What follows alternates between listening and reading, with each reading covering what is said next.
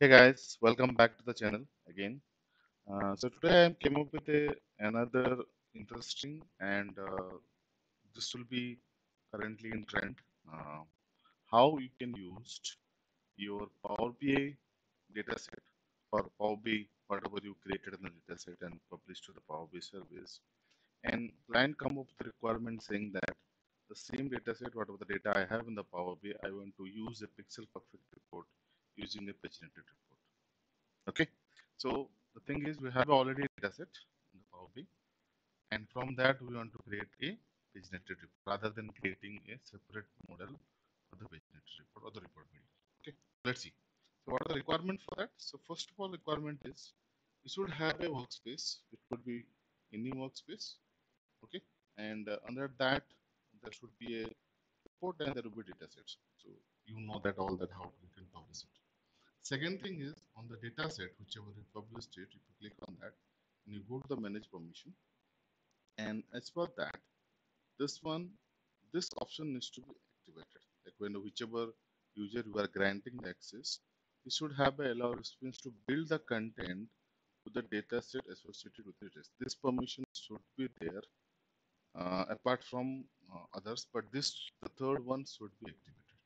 Okay, for that particular user to create the database using the paginated reports. Two requirement: first is publish, second one is the permission. Next, what you need to do? You need to go to the Power BI report builder here.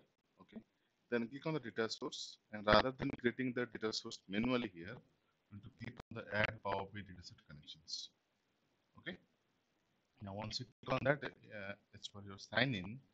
It will take us time, and it will select the workspace, and you can select your the model or the data set which you are planning to create the model out of that.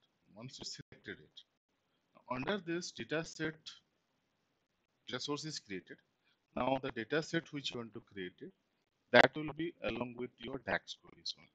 Okay, so I will teach you how to like a cheat way or rather simpler way to get the DAX query and put it into the Power BI report builder and make it work the way it works. Okay, so what I did for that, I have downloaded this basically this report where all the reports are available. Okay, so this is my Power BI desktop report, which is looks like this. What I will do now here is that I will go to my optimize option and click on the performance analyzer. Okay, and I will start recording it. Okay, and I will refresh the visuals once so that I will get all the queries of all the visuals whatever is I have used on this particular report. Okay, I'll click on the refresh visuals and all the refresh visuals will be working, and I will take one of the query. Let's take this employee service, this particular report. I will take it and it will generate a DAX query here completely. Okay, simply copy it. Okay, copy it. Now go to the report builder, right click on this, add a data set, give a meaningful name. Okay, so let's do Power BI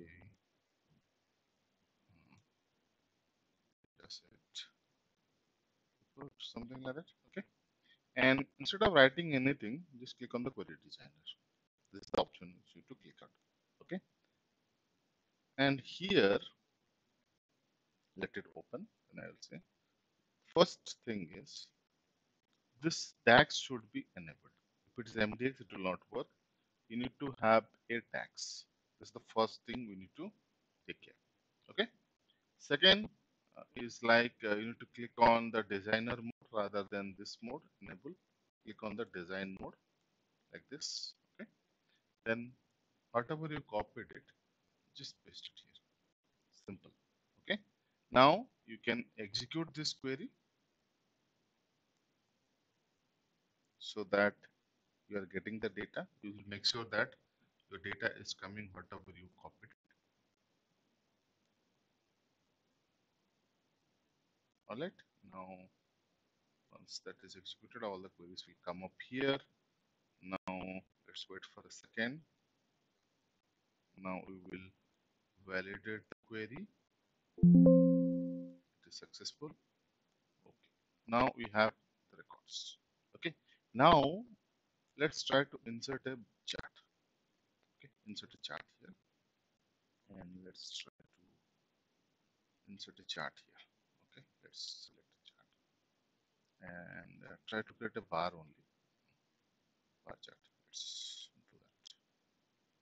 Okay, now let's select it, and yeah, so now we have the option now to select it, all these things. So my groups would be based on my service length groups, okay, and my values would be based on the height, whatever I have, okay. And if you customize, you can do that, and if you run this report, color, all the stuff, you can do that. But exactly the what you are getting here, right? In this particular report, 6 2 years, all the stuffs, you can get it in a Power BI paginated report as well. So you can do customization, but I showed you the way we can use the same data, whatever is being used in the Power BI, to create a paginated report. Why I showed you this requirement? Because nowadays there are two parallel things is going on. One is the Power BI report, one is the paginated report. So the customer can come up saying that, okay, this is fine, but I need a pixel perfect report, because Power BI report builder is the pixel perfect report, but the data needs to be remains on the Power BI only. So this is the way you can integrate both the reports and you can work on that. Okay. Hope this video is helpful, and please do subscribe to this channel for more interesting content, real life scenario like this. And thanks for watching. Have a nice day.